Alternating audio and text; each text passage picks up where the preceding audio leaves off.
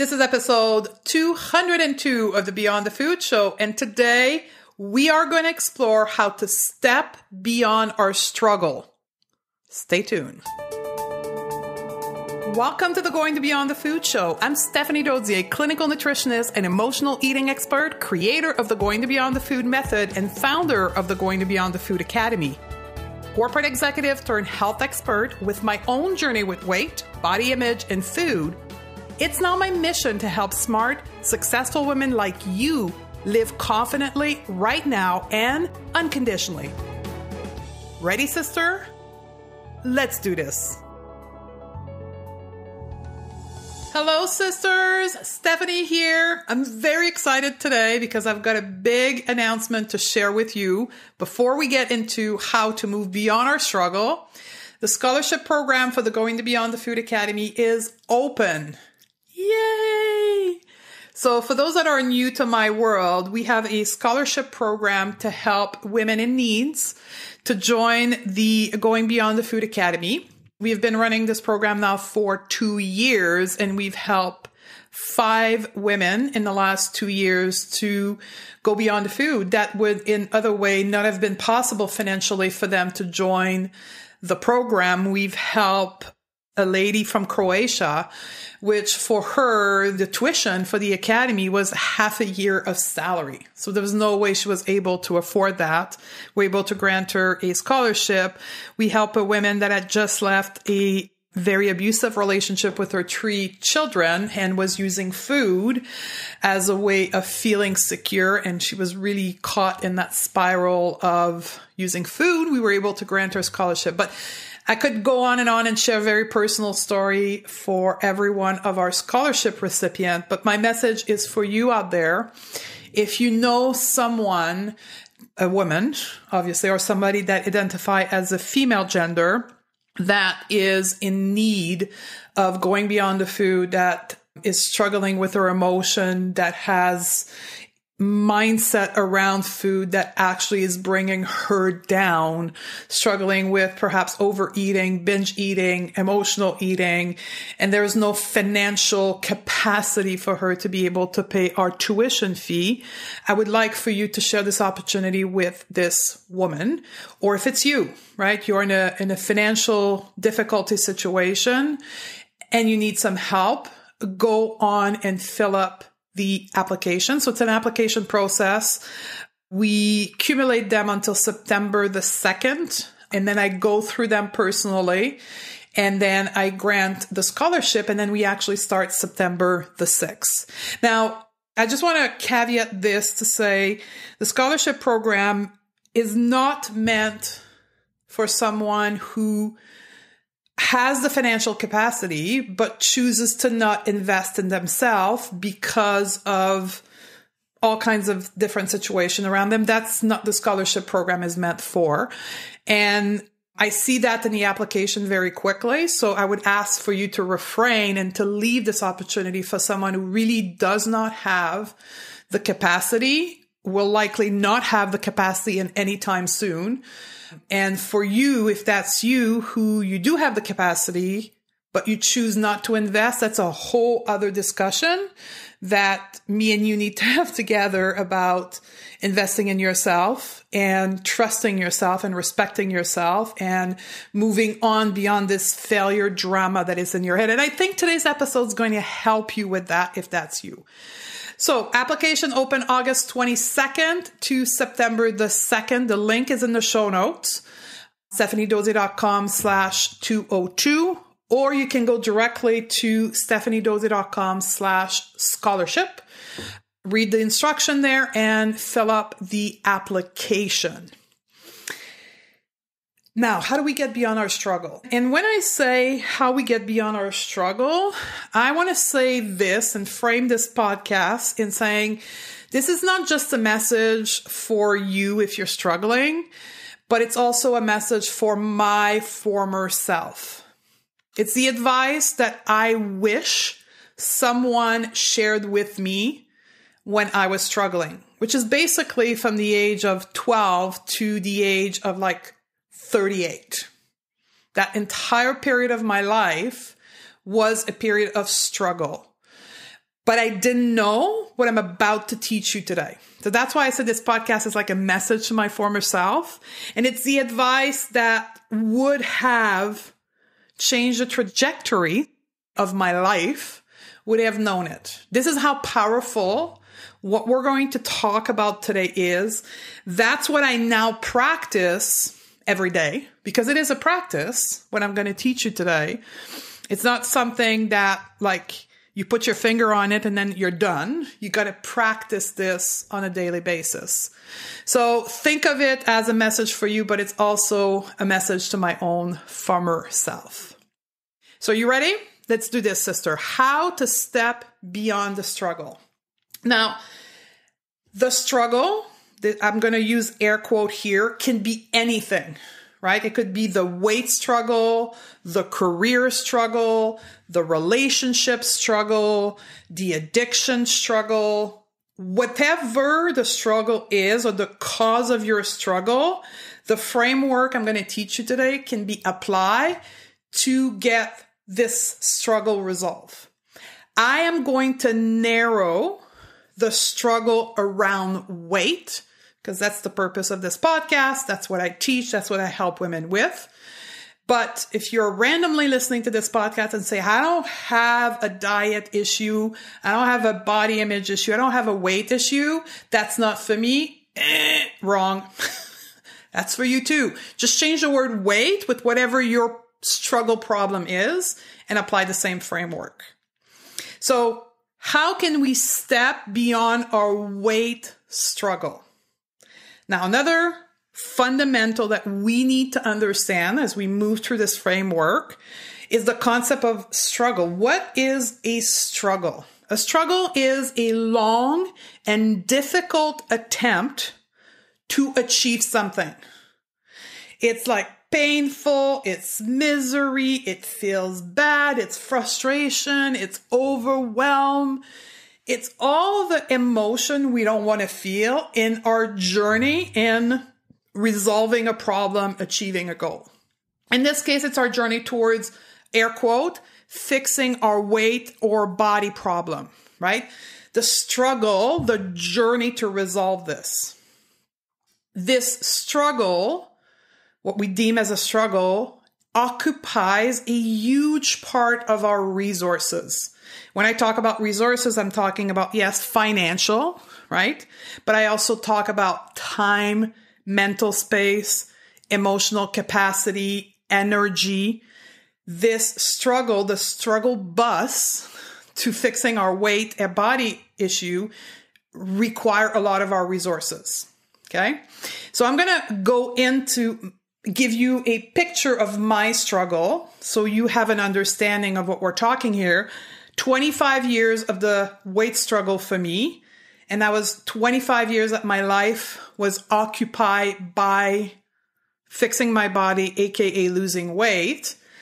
And I did some crazy things along the way in an attempt to resolve this.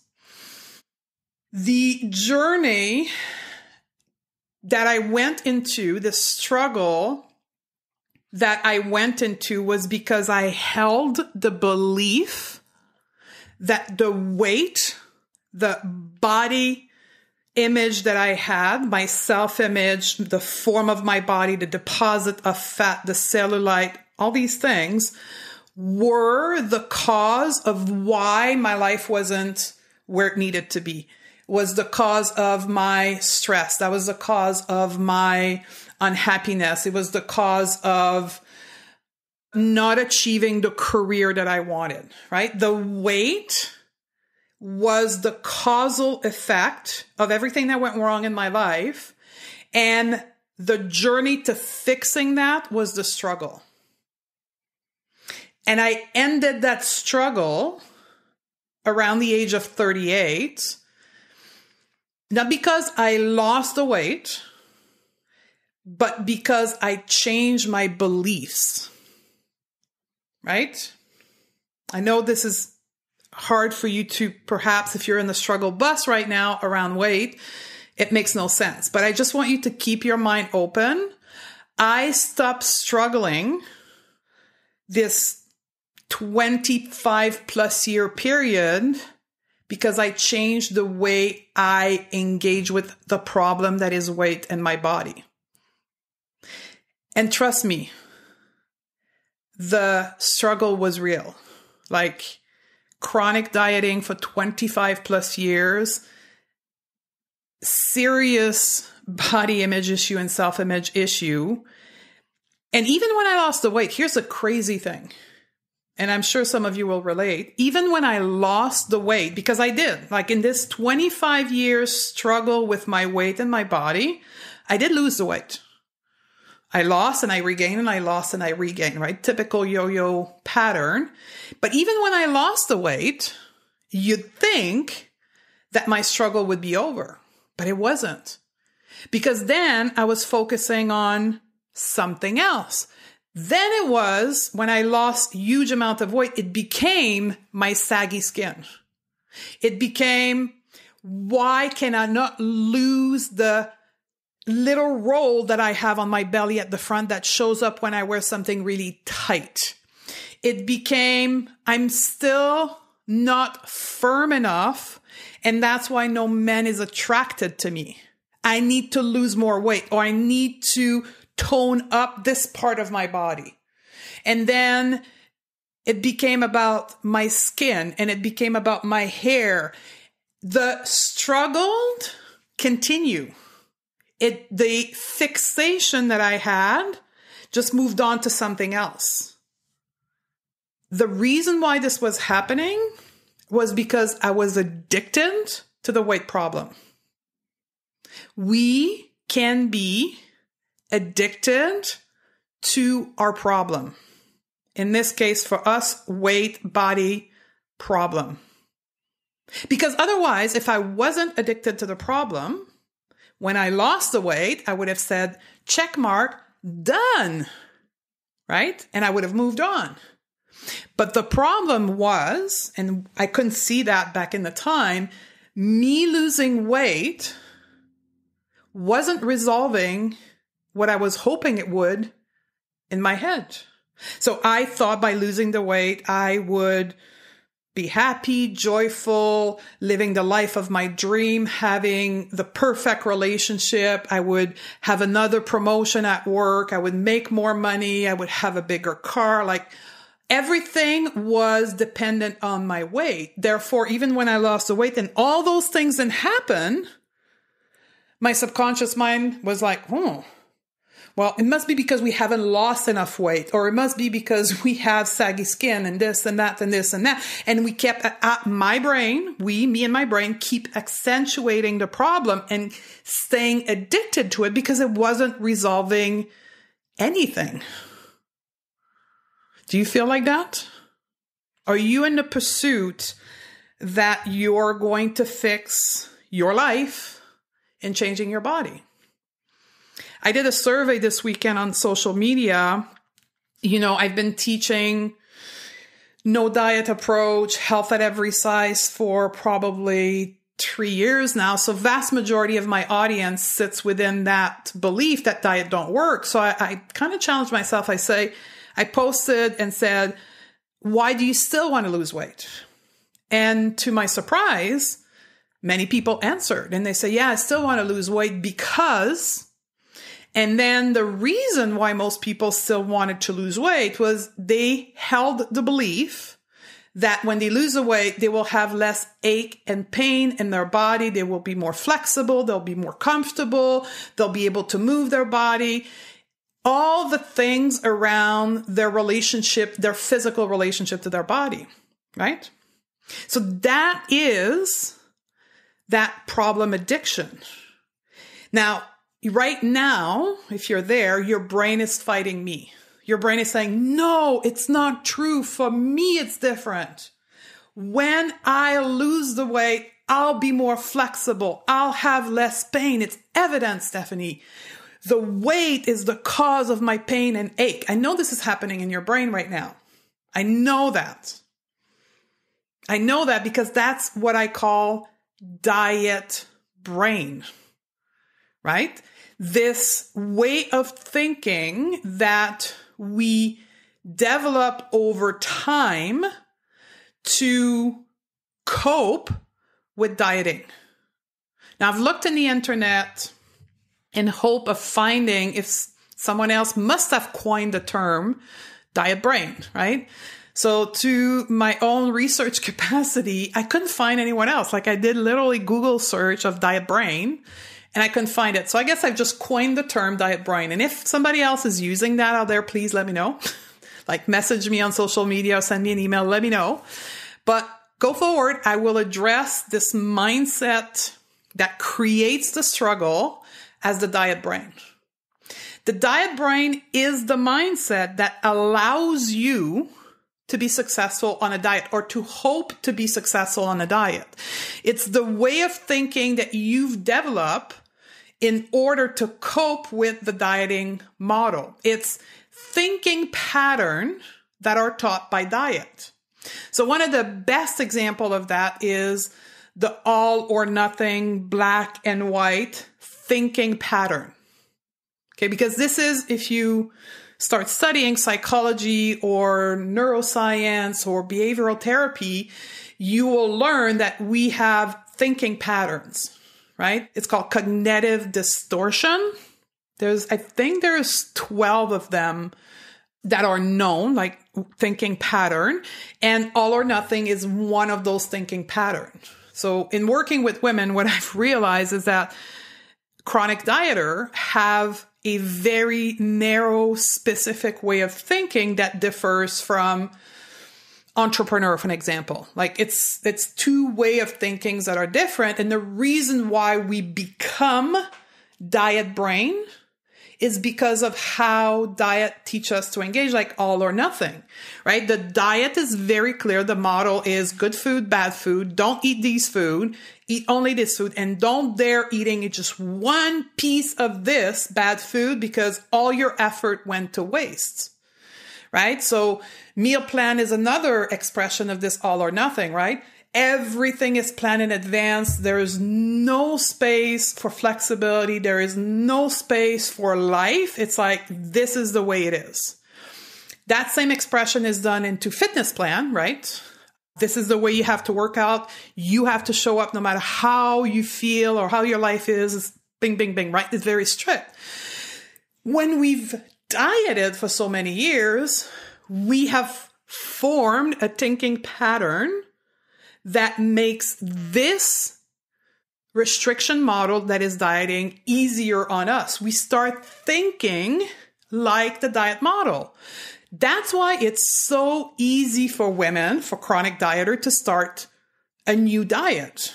Back in the days, let's say 4 or 5 years ago, when I knew that diet didn't work, but I was still like talking about food and helping women with food, my chronic dieters were my best performer on a detox program.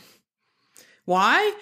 Because they had this way of thinking for the last 20 years that like, okay, give me a list. Give me what I need to eat, not eat, how much to eat. I'm good at that. And then as I started to teach intuitive eating, the chronic dieters are the one that go on the struggle bus of intuitive eating because they don't change the way they think. That is why we are on the struggle bus, is because we continue to think like the diet brain we've developed while we were on a diet. This specific way of thinking, this cognitive distortion, is also serving us in continuing to think that the weight is a problem, right? It serves us in many aspects of dieting. And that's why many of you are what I call lurker. You listen to the podcast, you do my free stuff, like you've done the intuitive eating free courses, you read the stuff, but you don't plunge in. You don't actually become a client, a customer, and actually start embracing intuitive eating because your mindset is still anchored on the diet mindset. Because it prevents you, for an example, from even considering attempting to accept your body the way it is. Because the way you think, right, the diet brain says, no, we can't. Fat people are this, and health, like you get anchored, what I hear a lot of, but it's not healthy.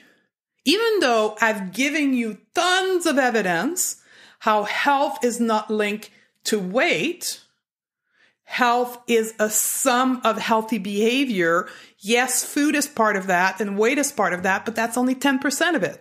We've talked about that at length. I discussed that in everything that I do, yet your brain is still anchored on it's not healthy. So we're going to continue dieting.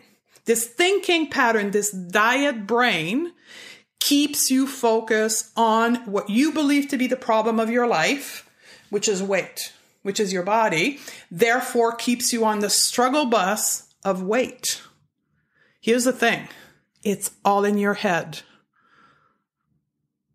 The struggle bus is all in your head. Everything in life is a choice.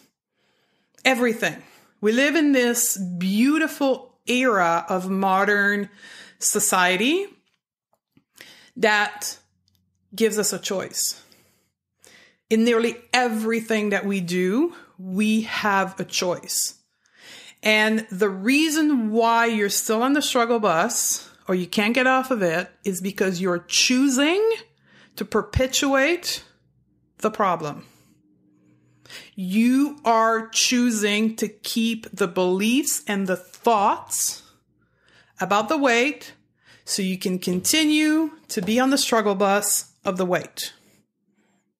It's all in our head. Let's go back to my struggle bus, right? Because I know what I just said right now is offending to some of you. So totally get that. Perhaps pause the podcast, go take a couple of deep breaths, come back. I don't say that it's in your head to dismiss the problem. I'm saying it's in your head because it's the fact of life. And here's the cool thing. You can change it. You can change the way you think. Therefore, you can change the struggle and the problem. Okay? Back to my story, right? All along my 25-year struggle journey with weight, because I was anchored in a way of thinking and a belief around weight, I wouldn't even see the evidence in front of me, right? Example, I would lose the weight, and instead of saying, how interesting in that, I just lost 100 pounds, and I'm still unhappy. I'm still stressed, and I'm still hyper-focused on my body. Even though I weigh 170 pounds, it's still something wrong with me. I couldn't pull myself out of this and see the evidence. Weight is not the problem. Because I was anchored in this way of thinking, nobody around me, there was no podcast talking about this stuff. There was nobody around me to say, hey, Stephanie, maybe you need to change the way you think.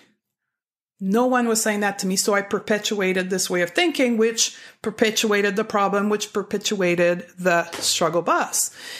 It's not until at 38, I started to look at life in a more holistic, spiritual, mental psychology, went to therapy, and I'm like, oh my God, why has nobody taught me this before?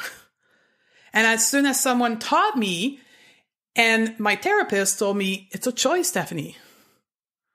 You choose to believe this, you could change your beliefs. You can change the way you think, which will change the problem. She taught me this. Now, this is the model of how you can change your thoughts, which will change the way you feel, which will change your beliefs. Okay? It's cognitive behavior therapy for some of you who may know this, right? So, you have a circumstance in your life, you have an event, you have a trigger, however you want to call that, your weight. Let's put that there. That's a circumstance, right? That's a neutral thing, right? Your weight, then you have beliefs around this weight thing, and then you create thoughts around your weight. I'm not healthy if I'm overweight. My body is ugly. People will think I'm lazy. Whatever the thought you create about your weight, then creates an emotion in your body. All of our emotions, all of them are created by our thoughts. You create an emotion about the thought, I'm fat and ugly. It makes you feel anxious or perhaps frustrated or perhaps overwhelmed or perhaps resented, whatever the emotion. Then that emotion derives an action.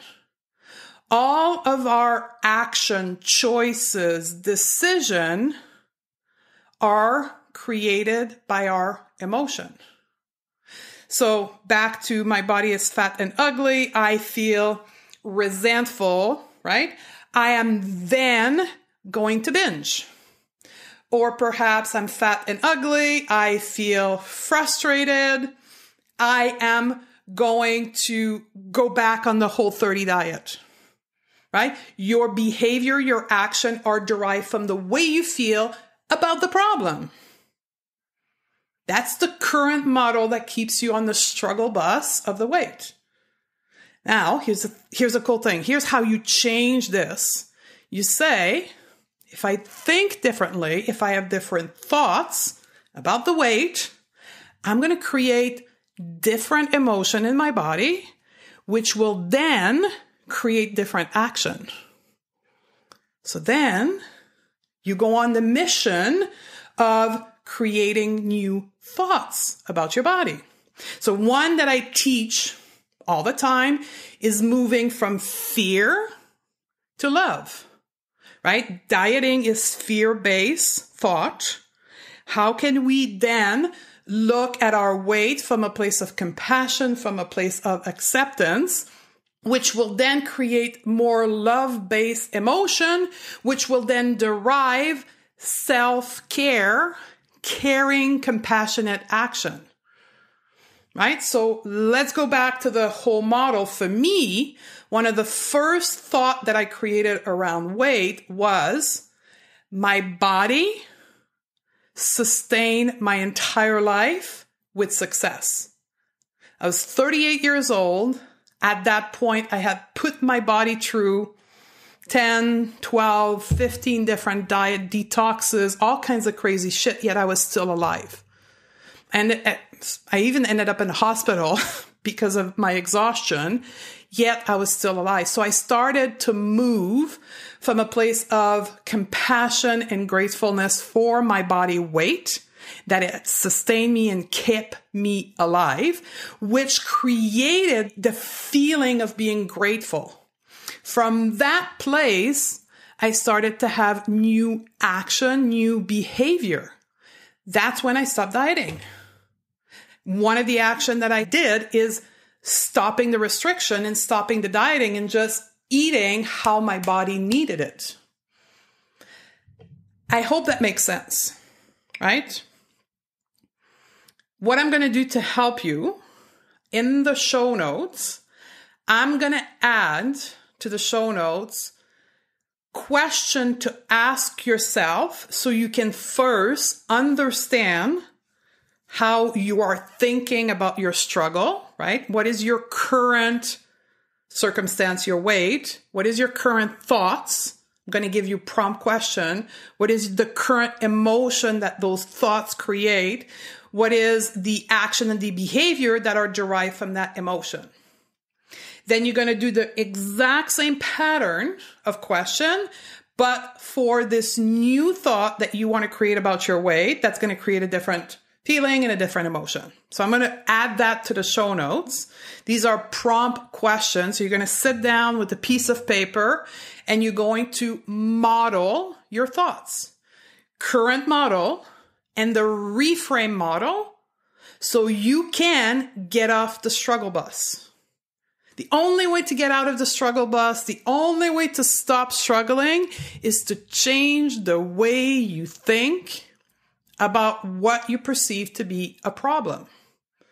To start working yourself out of the diet brain. So, I think I've given you enough for today. At the end of the day, struggle is optional. We can choose to think differently about our problem. The reason why we are still struggling with the same thing is because we are addicted to having this problem in our life, because we never actually consider that it was not a problem. It was just an outcome of the way we thought about this thing. We can change the way we think about anything in life by consciously making the effort of modeling our thoughts, being aware of what the current thought process is, and then creating a new one, reframing to a new thought that we want to have about our problem. The outcome of that is to get out of the struggle bus. Cool? I would love to hear from you. I would love to hear from you two ways. Number one, by leaving a review for the podcast. That would help me tremendously to rank the podcast higher so more people can be exposed to our message. You can do that by leaving a review directly in your phone, either through iTunes or Stitchers or whatever you're using, or you could also come to our website, stephaniedodier.com/review, and that will take you to a place where you can leave your review. And I would love to hear from you on social media. If you're listening to this podcast, perhaps DM me, PM me, share the podcast with someone else, perhaps on your feed, and let me know if you are recognizing yourself in the diet brain. This is a new term that I coined, so if it works, let me know. I'm going to keep talking about that aspect of chronic dieting, diet brain. And also, if you found what I taught you, the modeling, to be something that is helping you, because I can keep talking about that because I think it's the key to it all. That's what I teach in the Academy. If you want to join us for the Academy for the September wave, so our students have lifetime access so they can keep re-enrolling. What we're going to do September through December, we're going to do a live 12-week session in the Academy. So if you're a brand new student, you're joining us, every week starting September 6th, we're going to narrow and focus on one lesson. So lesson 1, 2, 3, and so forth for the rest of the 4 months. And if you're an old student, we'll send you an email so you can re-enroll. And I'm going to teach in this wave, I'm going to teach this thought modeling solution to our mindset. Currently, it's not being taught in the Academy, and I'm going to add it, and I'm going to do it this fall. So if this resonated with you, and you think that's the key to it all for you, then consider joining us for the Academy. The link will be in the show notes, or you can come to our website. And then we're going to start doing that together starting September 6th. It's going to be an add-on to the Academy. If you already are an Academy student, you will get this upgrade included totally free in your portal. There you go, ladies. Let's all work on our thoughts. I love you. I look forward to hang out with you on the next episode.